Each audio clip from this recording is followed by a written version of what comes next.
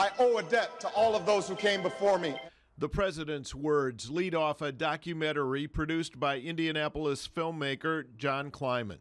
I do believe we're preserving history. He began work on the project 4 years ago, and after some bumps in the road, is now ready to show it to audiences. This stopped being my house a while back. It's the story of Sean Clements and his efforts to preserve a 17th century house on the edge of Kempton, Indiana in Tipton County, as well as the history behind it.